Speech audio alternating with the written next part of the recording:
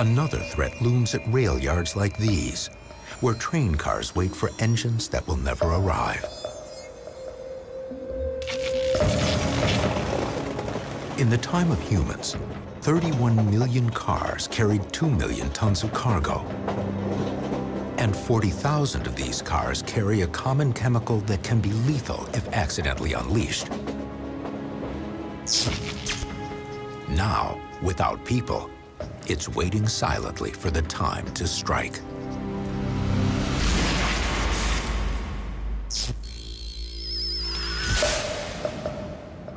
Five decades into a life after people. Train cars loaded with cargo are deteriorating. Some of them carry chlorine. It was used for disinfecting drinking water and swimming pools, and manufacturing plastics. But chlorine can be deadly. And these aging rail cars aren't heavily armored. The outer steel shell is only 1/10 of an inch thick. The insulation is 4 inches of plastic. Half of them are already over 20 years old with a life expectancy of about 50 years. That assumes, of course, that they're constantly inspected, they're constantly maintained and cleaned.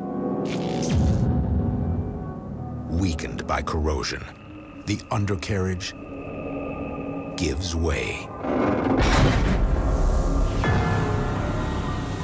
Most of that car empties in a matter of less than an hour. And that means that the cloud of chlorine would be very, very dense and therefore extremely deadly. Heavier than air, chlorine gas advances over ground like a killer fog. Immediately, instantaneously, can't keep your eyes open and you can't breathe any longer. And of course, wildlife would have no clue. And if chlorine gas touches water, on a tree, in a lake, or even on an animal, it immediately turns into acid. It would continue to acidify that water and not only kill the fish and turtles and other vegetation in the water, but probably result in a long-term death of that system and the aquatic life in it.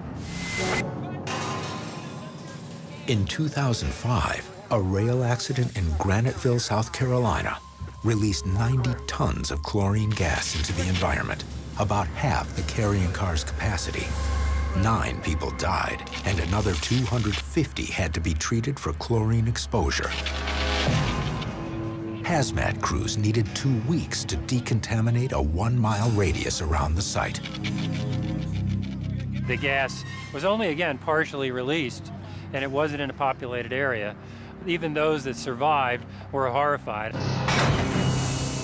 Without people to maintain the rail cars, these deadly fogs will continue to be unleashed around the world.